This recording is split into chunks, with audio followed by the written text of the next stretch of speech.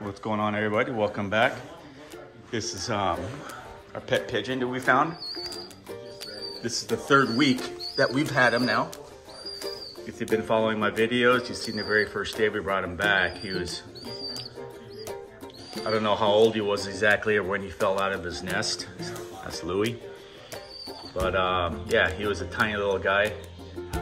Had no feathers on him, no feathers on his head. You can see the holes in his head. It's kind of weird looking, but this is him now. We'll get him to come to my hand because he thinks I'm feeding him. He's still used to being hand fed. That's him. He's got feathers on his legs now. Hey, Homer, say hi. Say hi. Hey, bud. Say hi. There he is there.